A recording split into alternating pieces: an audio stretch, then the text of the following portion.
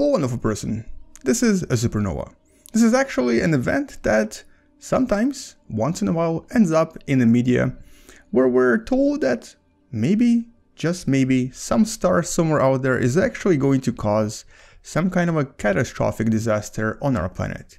Now, it does happen once in a while. Usually every few years or so you hear about either Betelgeuse or Arikkat A Unnikrishnan or some other star that may unfortunately blow up and cause the end of our planet. But today I wanted to actually show you what will most likely happen to our planet if a supernova relatively, I would say, nearby, but also kind of far away from us, actually did go off, and how it would influence life on our planet. In other words, we're going to be talking about this is what really happens when supernova nearby goes off. So first of all, we're going to start by defining the types of supernova. There's actually two major types. The one you just saw is referred to as a type 2 supernova. So usually this happens when a very large and very massive star, like for example, the most massive star we've ever discovered, known as R136A1, essentially collapses under its own weight and, well, explodes. That's a type 2 supernova, but it's actually not as powerful as the other type I'm about to talk about. So this here is probably the most common type as well, because there's a lot of massive stars going off all the time. And it essentially is responsible for producing a lot of material as well. A lot of things that are much heavier than, let's say, carbon and oxygen are usually produced during such events. And so a lot of heavier materials are basically produced here. And even things that our planet are made of, things like silicates, are actually produced during such supernova. Now, we've observed a few of these, and we've actually studied quite a few of these as well, but most of them actually happened, all of them happened in other galaxies, relatively far away from us. The second type is referred to as a type 1 supernova, and this one is actually quite more powerful and essentially more dangerous too, because it basically destroys the entire star. Now, not this star, and I actually chose a relatively close and a relatively famous star just to give an example. This is Sirius A, and this right here is Sirius B. This is a white dwarf. Sometimes a white dwarf has a companion, like Sirius A, although in this case, they're actually much farther away from each other, so it will never happen to this particular star. But it will happen to another star that's not so far away from us, known as Arikkat A Unnikrishnan. I've talked about this on the channel, you can check out the video somewhere above you. And one day, this tiny star will accumulate so much material from this larger star that it will actually reach its limit, known as Chandrasekhar limit. This concept was explained like a few years ago on the channel. I think I just started making videos back then. And essentially, when it reaches this limit of about 1.44 masses of the sun, it will once again go supernova, but this time the entire star will explode, and all of this energy will be released at the same time and will create a type 1 supernova that will be usually brighter and more powerful. And if you were to compare their actual brightness spectra, or I guess amount of energy produced, you would see something similar to this. So the type 1, which is more powerful, starts off actually a little bit less bright and then suddenly gets super bright. But then within a few days, or maybe like a week or so, it dims relatively fast and becomes less and less bright. However, the type 2 supernova can actually last for many weeks, and you can actually see the supernova itself for many days and even several months.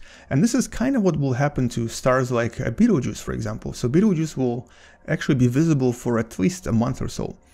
Now, the energy from this is much higher, though. The type 1 supernova is potentially more dangerous than the type 2 supernova. But nevertheless, though, whatever type happens close to our planet, they will both have relatively similar effects. But before we talk about the effects, let's actually talk about how we know all this stuff. So, back in 1987, we observed the supernova that you see right here, known as SN 1987A. This supernova was the brightest, most powerful supernova we've ever observed, and it was actually the closest to us. It was in the nearby galaxy known as Large Magellanic Cloud. Now, this particular event was actually even measurable by seeing the effects of this supernova in our own atmosphere and on our own planet. And so we were actually able to quantify, or to basically numerically represent, how supernova may influence our planet if it happened closer. And so this is how we know what's going to happen. Now, unlike a common misconception, this is not what's going to happen. There's not going to be a tremendously large explosive wave that destroys everything. There's not going to be even a remote chance of anything like that happening. As a matter of fact, the supernova could go off right now and you would actually not even know that it happened. You would see it visually eventually, but you wouldn't feel it, like at all. As a matter of fact, there would be no heat wave, no increase in temperature whatsoever.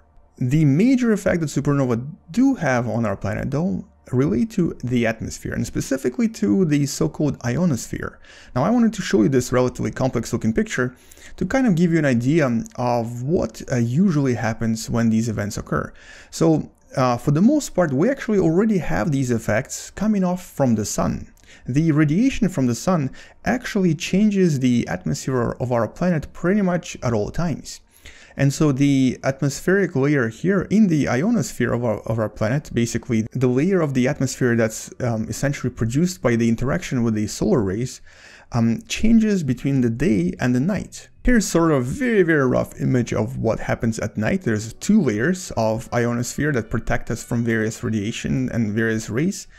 And during the day, another layer here and another layer here form as well. So basically during the day, the sun's influence can be detected by the changes in the atmosphere, and specifically by various chemical reactions that change the actual atmospheric structure. Now, it sort of depends on which part of the atmosphere you look at, and it really depends on the altitude, but in some cases the actual radiation from the sun influences hydrogen molecules, in some cases it influences oxygen molecules, and in some cases, or actually in most cases, it acts on the nitrogen molecules, which is the most common gas in the atmosphere. And actually these different rays do influence those molecules, and what they do is they create various chemical reactions that then change the composition of various gases in the atmosphere. Now, so far it may not sound very important, but the thing is, a lot of things are actually created and destroyed in our atmosphere because of these various interactions. And so, for example, the ozone layer is actually formed through various interactions with the solar rays. But we're not really talking about the sun, we're talking about the supernova. Although it's not much different.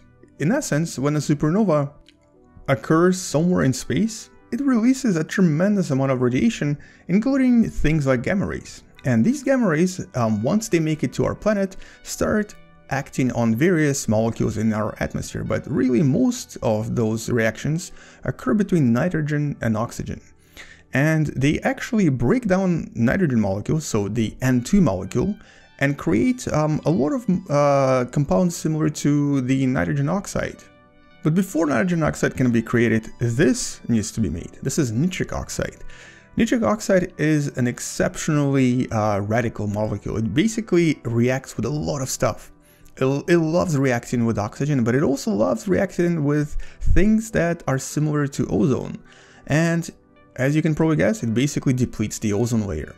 In other words, one of the biggest concerns with a supernova going off nearby is that it will most likely strip our atmosphere of the protection that's currently out there. It will most likely have a detrimental effect to the ozone layer and thus kind of expose our planet to more radiation from space. Like I said, it's not going to burn anyone. The supernova from Betelgeuse or IK Pegasi is not going to suddenly destroy our planet in a kind of a fiery explosion. But it will very likely influence the actual amount of ozone layer over time. Now, when we're talking about ozone layer amount, it's only going to be like 5%, 10% maximum. It's not going to destroy the entire ozone layer. As a matter of fact, the actual human interaction with our planet that actually resulted in the depletion of ozone layer was quite detrimental as well. It was kind of actually equivalent to a supernova going off nearby. But as you know by now, actually most of the ozone layer has been replenished by our planet, so it's really good at doing that.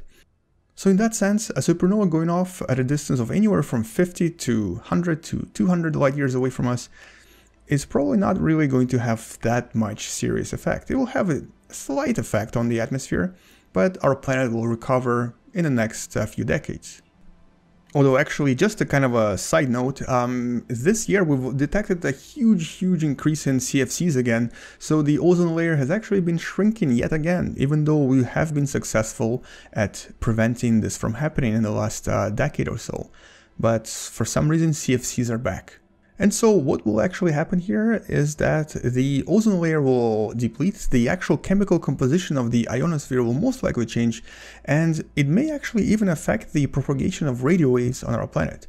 Now this is actually a huge topic that I don't want to cover in this video, but in a nutshell, the way that our radio waves propagate, the way that you actually communicate with someone over distances using radio waves is by bouncing off radio waves from the ionosphere. But in a super flare from the sun or in an actual supernova explosion from a somewhat nearby star, this ionosphere actually changes dramatically and it prevents these waves from propagating. So there might actually be a kind of a radio silence for as long as supernova is active, although that's not really going to happen if supernova is really far away. And so just to summarize, a case of a supernova happening in a distance will most likely change the atmospheric composition. That will very likely decrease the ozone layer by a little bit, not by a lot. And it will also maybe, just maybe, prevent radio communication for a little bit, or at least decrease the efficiency of radio communication. It's not going to kill anyone, it's not going to burn anything, and it's also not going to destroy our planet. And although in some cases, or I guess in most cases, these events are actually totally ignorable by most people, back in 2004 there was actually most likely a supernova. It was actually a gamma ray emission that influenced the radio transmission between Hawaii and Antarctica.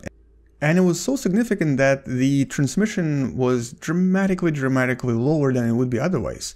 So in some sense, supernova do affect radio communication quite dramatically. However, they would most likely not be witnessed by anyone on the planet, or actually even felt by anything living on our planet either. But so far we've talked about supernova that happened at a relatively far away distance. What about if they actually happened much closer? So we actually discovered deposits in the surface of our planet that suggest that there was a nearby supernova at a distance of about maybe 20 to 30 light years, or maybe maximum 100 light years away from us, that did leave actual significant iron deposits. And it happened about 13 million years ago, but as far as we know, nothing really disappeared during that time. There was no actual extinction event, there was no life dying out suddenly. So even though this particular supernova may have happened much closer, it also didn't really have much effect other than observable molecules on our planet. In comparison to that event, all of the future supernovae that are going to happen close to our planet are at least 10 times as far away, like way more far away. So don't worry, nothing is really going to destroy our planet in that sense. As a matter of fact, the only concern we might have is if a supernova happens within about 20 light years away from our planet. In this case, we expect about half of the ozone layer to disappear from the atmosphere. But once again, you wouldn't really feel any heat or any warmth, or you wouldn't really burn. Nothing would really destroy you. But the ozone layer, once again, will probably recover over time.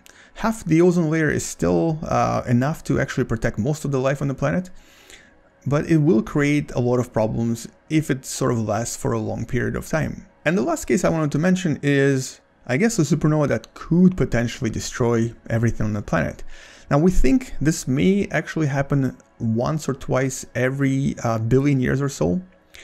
And we think that it may have actually occurred approximately 500 million years ago, when all of these creepy looking, but at the same time beautiful creatures used to roam the planet, or actually they were under the water. We think that one of the reasons that 95% of them actually disappeared was maybe, just maybe, because of a huge gamma ray burst from a nearby supernova that may have happened within a few light years away from our planet. In that case, this gamma ray burst may potentially destroy some of the life on the planet, but the chance of it being so close to our planet in the next few billion years is practically slim to none. There's not a single star near us that is going to actually create this. And although the probability of it happening may actually increase because our planet is currently entering the so-called Orion's arm, which I'm going to try to show you here in Space Engine. Essentially this beautiful arm-looking formation that we're slowly headed toward, where there are a lot more stars and a lot more massive stars. But once again, this will happen in millions of years from now, and the chance of a nearby star going supernova and destroying life is still very, very, very slim. So in that sense, you have absolutely nothing to worry about. If you hear in the news that supernova might go off and destroy the planet, don't listen to it, it's not really true.